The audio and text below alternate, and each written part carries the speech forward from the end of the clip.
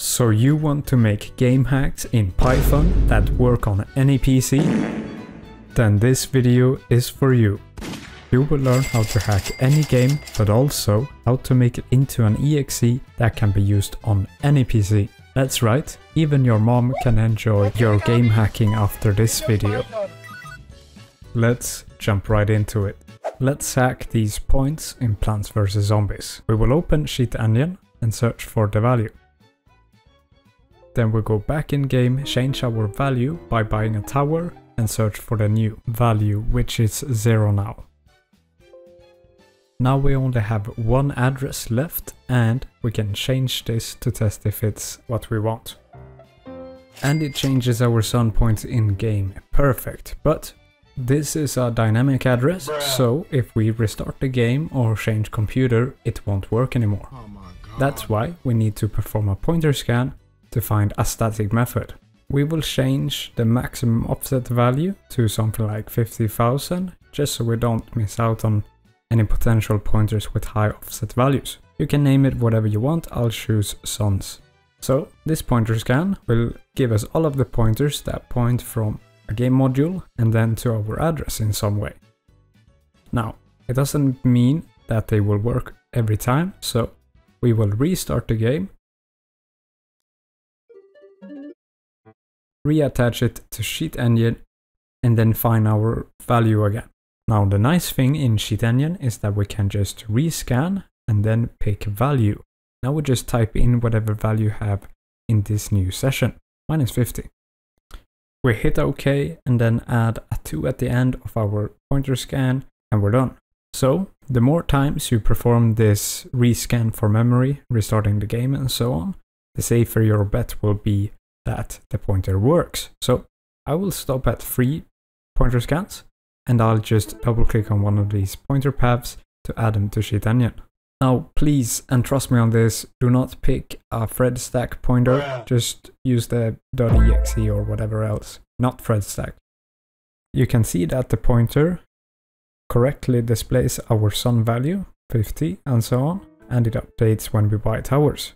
Perfect. So let's rename this pointer to whatever value it casts and then use it in Python. We will create a new file, pvz.py, and we will import pymem.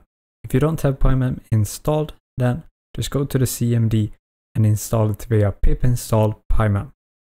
We can now instantiate pymem and use our process. So just go to Cheat Engine and copy whatever it says at the top.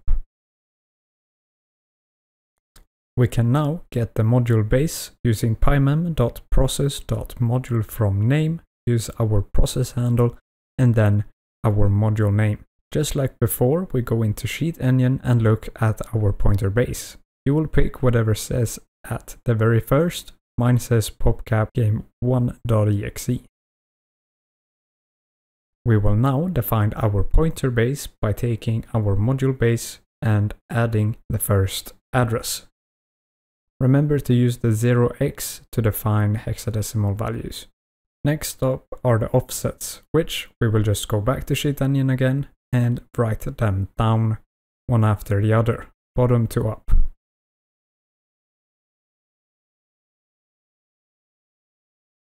Now it might look scary because we have a lot of offsets, but we will create a helper for pymem that will handle these pointers buttery smoothly, or whatever. So a new file, resolver.py, we will import pymem again, but also import iterables. So we will create a simple function, resolve pointer chain, that takes the pymem, the start address, the offsets, and then a boolean final add only. The function will first check whether the process is 64-bit or 32-bit. If it's 64-bit, we will use read ulong long, otherwise we'll just use read uints for our pointers. After that, we can start looping through all of our offsets and addresses and read them, add the next in line, and then return the final address. At the end, we will return the address plus the last offset, or just read the address plus the last offset. whatever you want to use. You can set it to true or false. Alright, perfect. So we can now use this in our main code. We'll go back to the PVZ and add the import at the top. We can now create an infinite loop while true and read our final address easily with our resolve pointer chain. Just throw in the pymem, our pointer base, and then the offsets, read the value and print our current value, then take the user input and just change it to whatever they put. Let's try it out in game before we make it into an exe. So we just write py, our file name, and then .py again to run it. Now we can enter whatever value we want, just press enter, and voila. And as you can see, it changed our value in game, so we know that our pointer reading and writing does work. Perfect. Now, let's turn it into an exe. It is incredibly simple. We just write def main and wrap our code inside of that. Then go down at the bottom and add if name equals quote unquote main. We just call our main function. Perfect. So we will need to go into the CMD again and do a pip install of pyinstaller. We will quickly go back and change our file name to main.py just for clarity. Then use pyinstaller -- one file and then main.py. This will build our beautiful Python hack into a compatible.exe, which will be found in the distribution folder. You can take this exe now and just drag it onto the desktop or send to your friend, whatever you want to do with it, and then just click on run.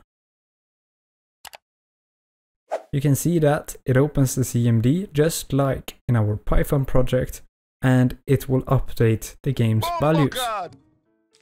So there you go, your very own Python hack compiled into an exe that you can send to anyone that will work over time. Hopefully, you can't be sure. But if you liked this tutorial and you want to learn more, then I suggest you subscribe. If you have any suggestions, then leave it down in the comments. I'll take a look at them, I promise.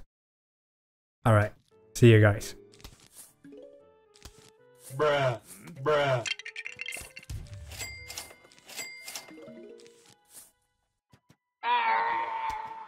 Bomba card!